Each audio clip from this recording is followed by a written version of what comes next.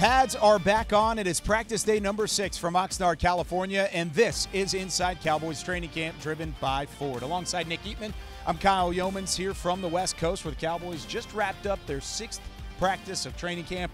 We're still but like a third of the way through. There's a long way to go throughout the preseason, but what did you see from the practice field today? Well, I saw a little bit more physicality and a little bit of chippiness going on there with some running backs, and it's always kind of weird with how physical are you really? Like, are you going to tackle? Are we going to thud? What's your 100% versus my 50%? All that stuff. We saw a little bit. I thought we might get a first fight. We didn't, but the running backs, we didn't like getting dumped to the ground, so they kind of lowered the shoulder back a little bit. It was fun. It was fun, and there was a lot of work in the ground game, a lot of that physicality, yes. And there was a lot of dust and dirt getting kicked up today. That means the physicality and the pads are back. But we also got to talk about the wide receivers. Yeah. James Washington, news came out yesterday after practice, 6 to 8 weeks. He will be out with Jones fracture in his foot. A big loss for the Cowboys. Yeah, without a doubt. Now already thinking that Michael Gallup's going to take a little bit of time to get back, not ready for that week 1 or 2. And then you know, what happens after that? They were hoping for that experience out of Washington, and now what? So it doesn't seem like the Cowboys are going to be hitting the panic button. They're going to let these young players play and play it out, but you know they got their eyes on some veterans. And I think from what I hear, there's some guys maybe not ready for camp just yet. So they're going to let it play out, but I guarantee they're looking. Lots of youth in that wide receiver room. He was a veteran up at the top of that list. How do they react after that? Well, I think you just got to go with guys like Noah Brown, Simi Fehoko for now, T.J. Vasher, Dennis Houston. Those guys have done well. Jalen Tolbert, the rookie. But, you know, it puts a lot more pressure on CD, too. No, it definitely does, because CD's got to be at the top of his game. Yeah. Then you got rookies like Jalen Tolbert. He's got to be at the top of his a little bit earlier than anticipated. So plenty to talk about in terms of wide receivers, but what about the guys going up against them? When we come back, we switch spots. Nick Eatman, instead, it's Anthony Brown live on the show when we come back with a whole lot more of Inside Cowboys Training Camp driven by Ford. Inside Cowboys Training Camp presented by Ford is brought to you by AT&T, official sponsor of the Dallas Cowboys.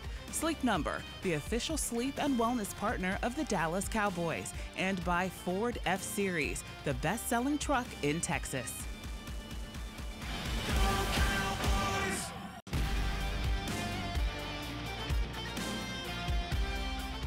This segment is brought to you by Academy Sports and Outdoors, official sporting goods retailer of the Dallas Cowboys.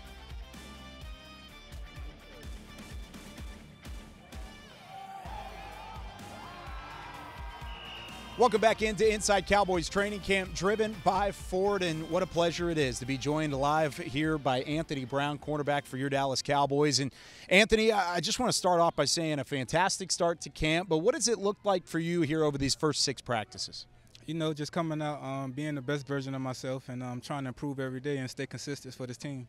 Now, you had a great year in 2021. What's the biggest thing that you're trying to improve upon and take that next step here in the 2022?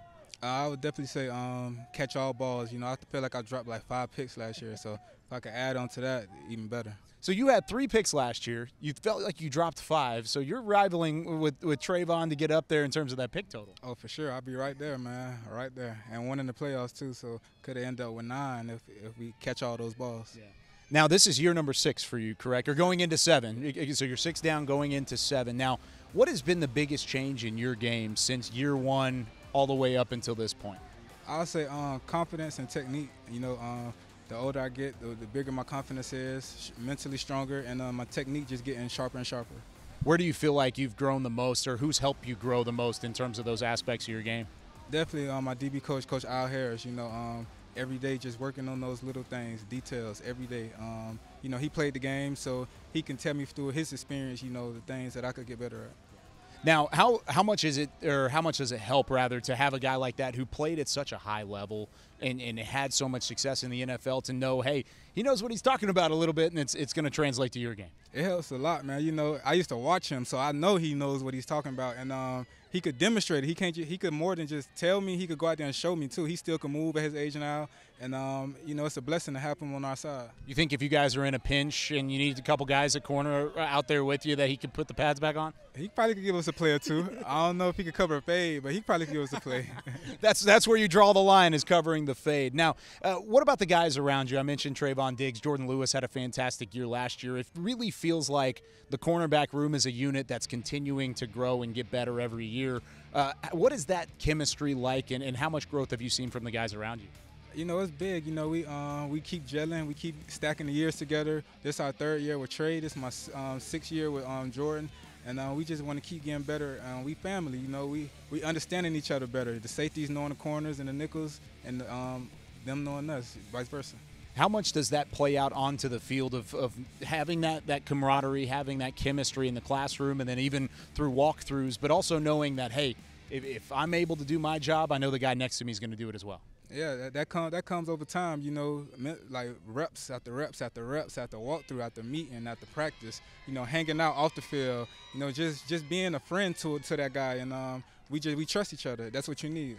Now, before we started this interview, you said, I just want to let them know that we've been working. What does a day look like for you as a cornerback and a training camp day so far? You know, you're gonna wake up early, get your good breakfast in, go to meetings. Go to defensive meetings, then we're going to come out here and we're going to get our work in, you know, ball drills to start the day, get after the receivers all day. After practice, we're going to get some more ball drills, some more technique things in, go back to meetings, watch what we did, correct the things we could correct, come out tomorrow and do it all over again. What's it like looking at your career now, 7 years, this being your 7th, going into the NFL, and, I mean, being a late day 3 draft pick and being able to grow the career that you have? I just want to keep growing and keep getting better, man. You know, the sky's the limit. I feel like I could be even better than I was last year, so I just want to keep improving. Now, lots of high expectations if you're saying that. You had a great year last year. You've got family in town. How much does that mean to you to have them as a part of this? I need them. You know, that's my backbone. You know, that's who I lean on and depend on every day. You know, they keep me strong, keep me up. Keep an eye on this guy, number 3. He's not number 30 this year. He made the switch to 3. Anthony Brown, as well, the cornerback room, one of the strongest units on that defense. Anthony, thanks for taking some time today. When we come back, we've got plenty more to come from practice day 6 on Inside Cowboys Training Camp, driven by Ford. This segment was brought to you by Academy Sports and Outdoors, official sporting goods retailer of the Dallas Cowboys.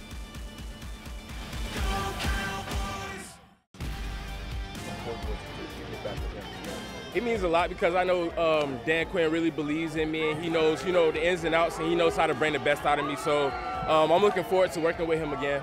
You said bring the best. What do you mean? Is that just how you put you in the scheme, motivate? Scheme, just like, you know, put me in the best areas. You know, I feel like in the past areas I really haven't been able to just be in one spot. He's putting me in multiple spots, so I feel comfortable with that.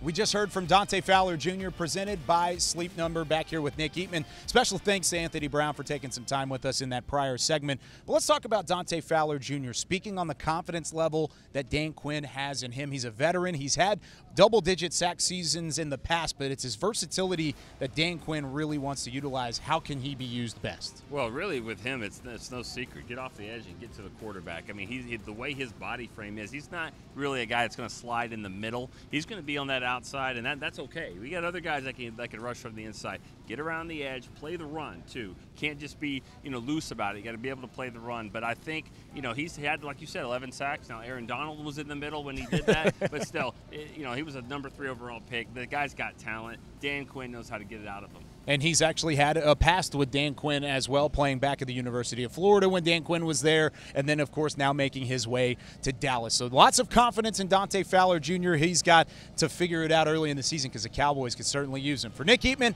I'm Kyle Yeomans. That does it for us in this edition of Inside Cowboys Training Camp.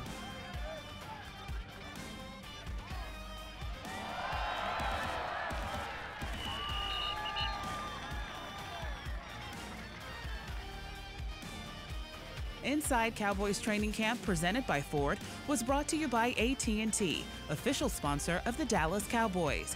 Sleep Number, the official sleep and wellness partner of the Dallas Cowboys.